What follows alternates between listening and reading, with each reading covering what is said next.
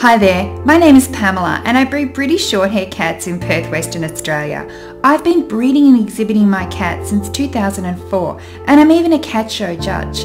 I'm passionate about the cat fancy and I want to share my knowledge and experiences with you so that you can enjoy your hobby as much as I do. That's what the Cat Breeding for Beginners podcast is all about.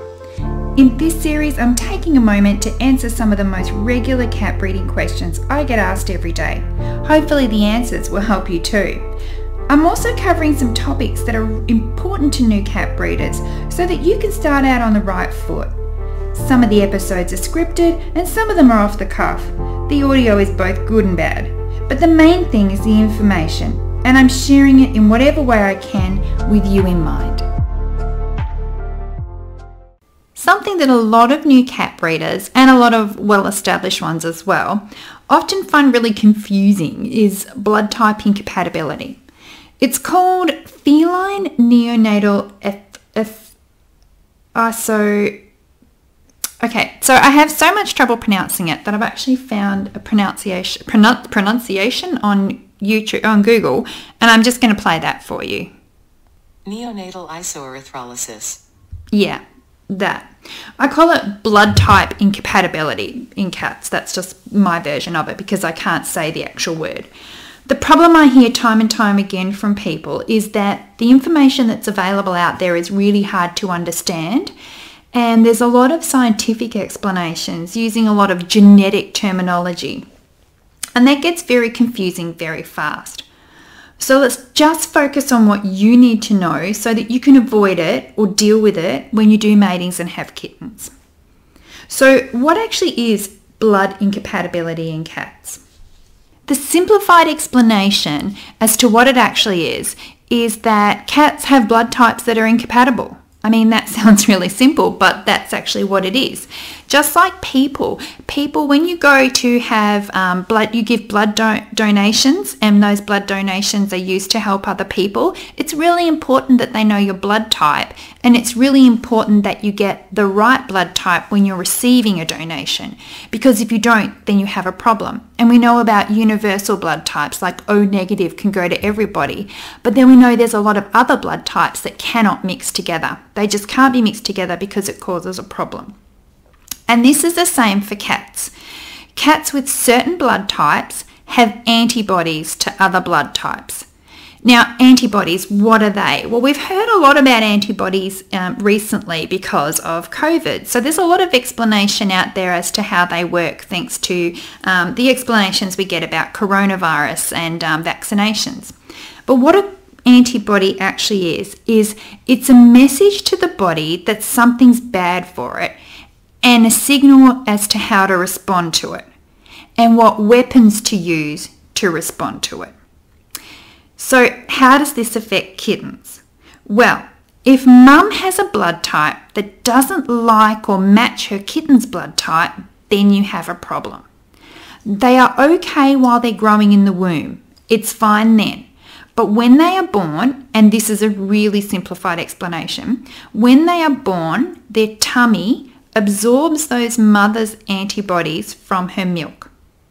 So all the antibodies that she has in her that tell her that this is bad for you and tell her, say this is how to fight the thing that's there that's bad for you, all of those antibodies go into the kitten through its gut.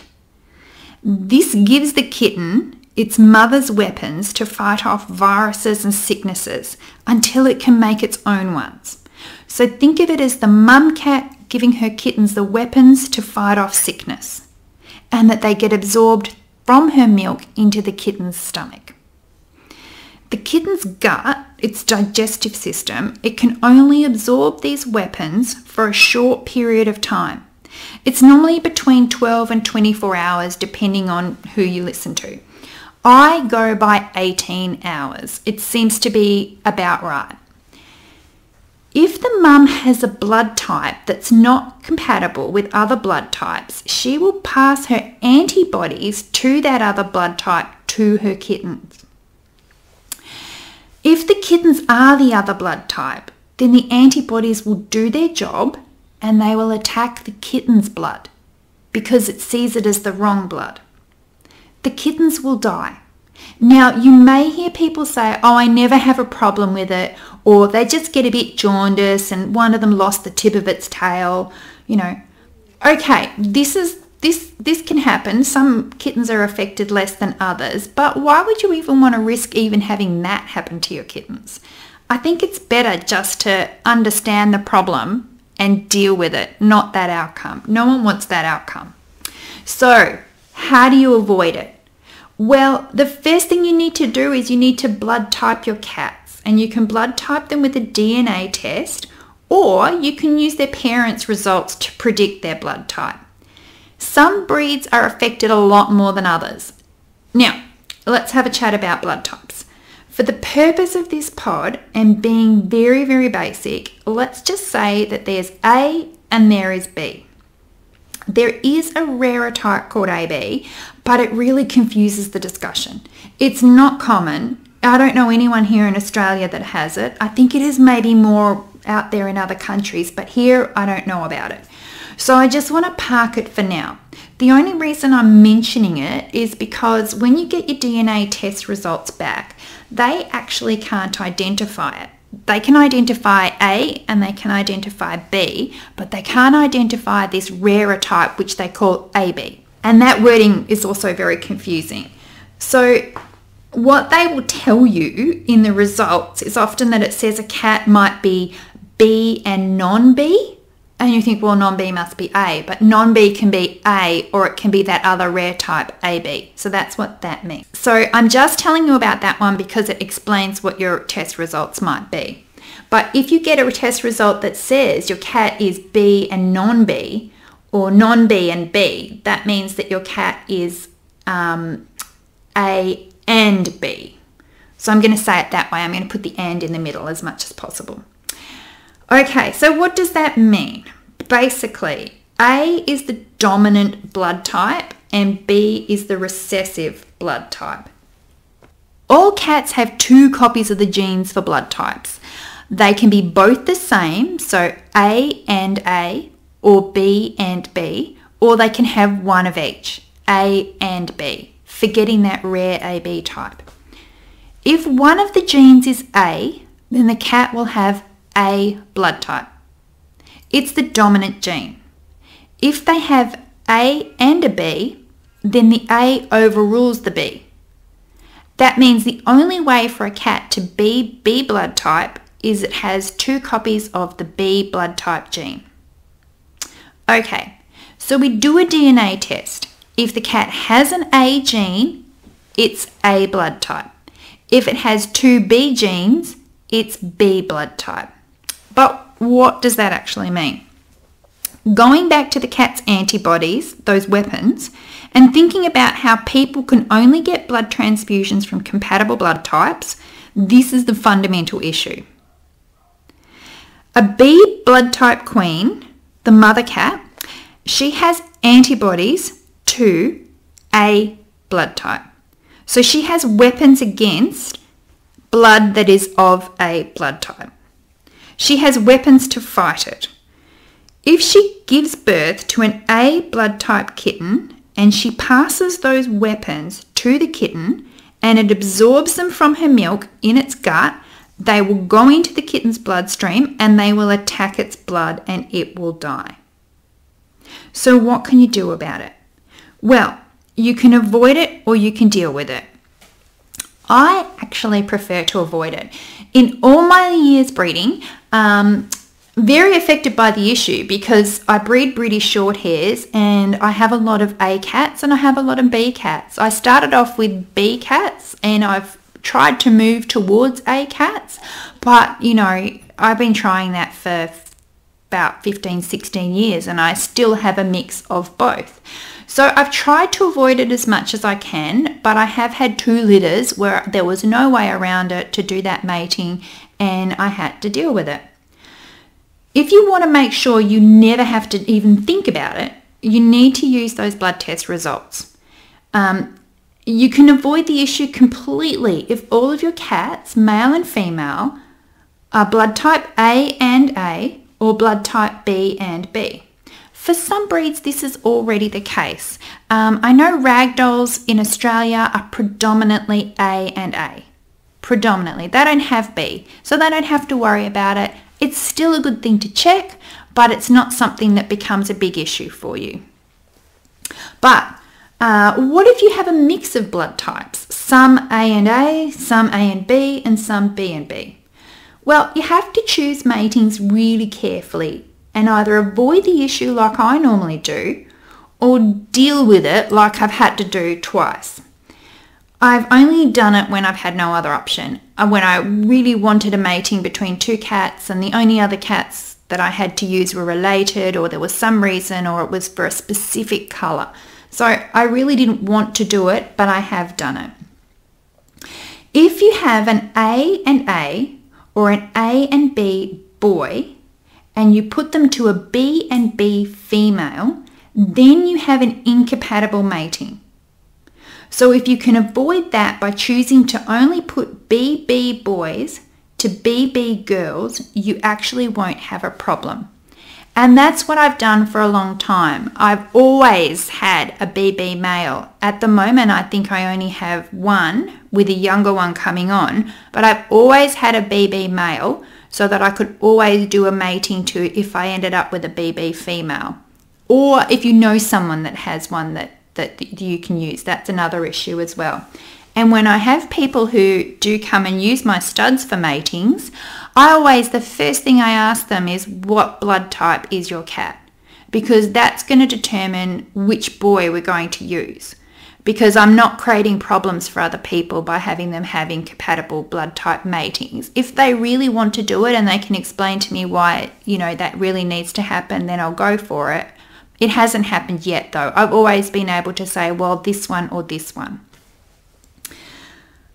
So if you can't do that and you actually do need to put an A and A or an A and B boy to a B and B girl, you need to stop the kittens feeding on the mum while they can absorb her antibodies, while they can absorb her weapons. Why do you need to do this? Well, because some of those kittens will be A and A or A and B blood type. And it will attack, those antibodies, those weapons will attack their blood. Now, if dad is A and B to a mum who is B and B, some kittens will end up being B and B, and they'll actually be perfectly safe. And this explains why some people say, oh, it's not a real problem, I just put all my cats together and it's fine. Well, maybe they've been lucky and all they've got is B and B kittens. Or maybe people sometimes say, oh, I lost a couple of kittens in the litter, it's fading kitten syndrome. But they don't realise the real issue is that they've got a blood type incompatibility.